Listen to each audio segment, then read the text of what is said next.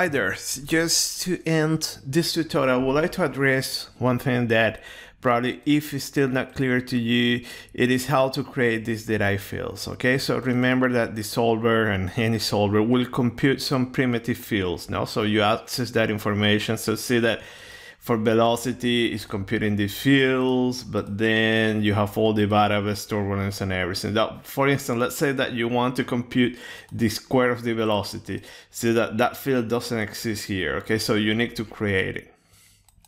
So those are called custom field functions.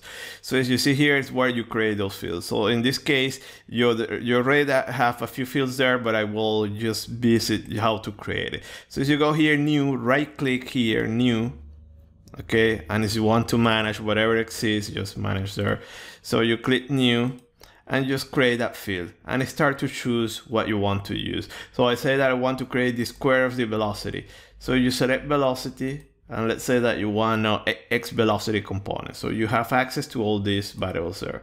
Access that one, select, and just put here a square and give it a name. So I will call it vel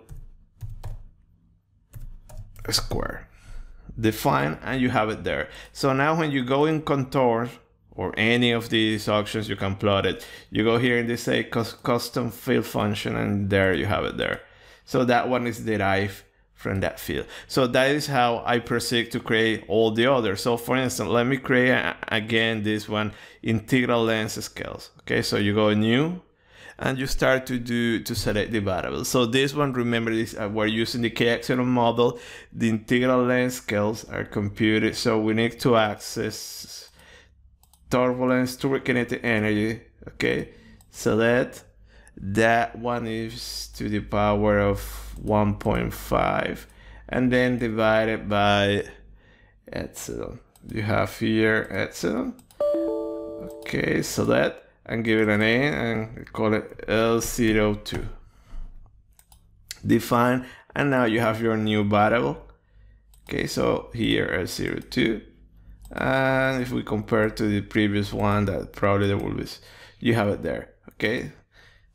So this is how you create your variables, okay? So one thing that here in manage, so be careful also with the parentheses now where you put it. So probably here would be better to create parentheses and parentheses like I did. Okay, in the original I didn't put it as well, but probably it's better parentheses. And something also to show you. So let me create another one. I will call it shear velocity. So this one, remember the shear velocity, you sample in a point and you have the wall shear stresses. So as you go here in monitors, I created those functions here. So see that I have this plotting along this line and then getting the wall shear stress. Okay, so basically I created, and you can access these monitors, these report definitions as well. So as you go here, you will see that report definition, and you can access that. So in my case, I want wall shear stress. So that, okay, let me erase, and this will be better like this. Okay, wall shear stress dividing density, that in this case, I think is 1, or I don't recall. Put it, and this to the power of 0.5. And you give it a name. So I will call it BS2.